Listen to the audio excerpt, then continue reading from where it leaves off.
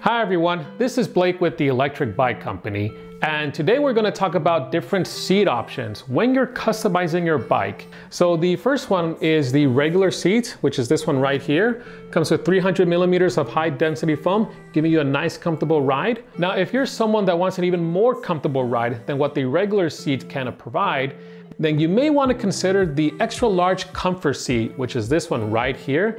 Gives you more comfort when you're riding your bike. It's slightly larger than the regular seat post, so it definitely gives you a more comfortable ride, and it also uses that high density foam that you get with the regular seats. Now, if you're someone that needs some back support, then how about the chopper seat, which is this one right here.